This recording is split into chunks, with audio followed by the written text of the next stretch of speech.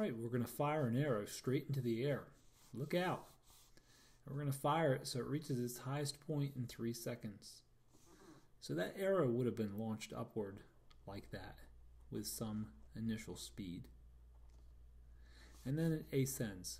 Bum, bum, bum, bum, bum, bum, bum, bum. And it reaches some point there where its final speed is. It's run out of gas. So what would its final speed be? That's right. 0 meters per second. And it takes an elapsed time of 3 seconds for that to occur.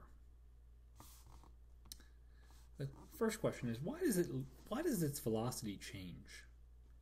What's the sign on its velocity change? Think about that. It goes from let's draw a little graph. It goes from, this is velocity versus time. If we do this, it starts off as, its velocity is up, it's positive, and then it goes to 0. So we go from some positive value down here sometime later to 0. The acceleration, is negative.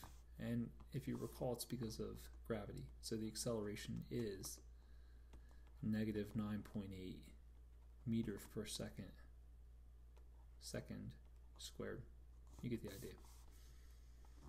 So the question is, what was its velocity when it was fired? What is V naught? We want to solve for that.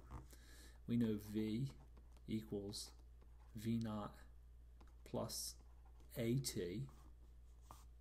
So we know V is 0, the final speed. The acceleration is 9.8. The time is 3. We want to solve this equation for V naught.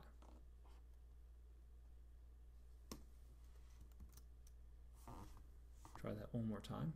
We're going to solve this equation for V naught. V naught has AT added to it. What's the opposite of adding? It's subtracting. So I'm going to take away AT from both sides.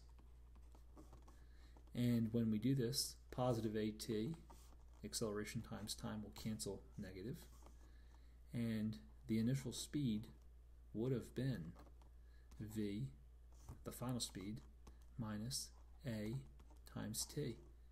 So the initial speed is equal to the ending speed for this interval, 0 meters per second, minus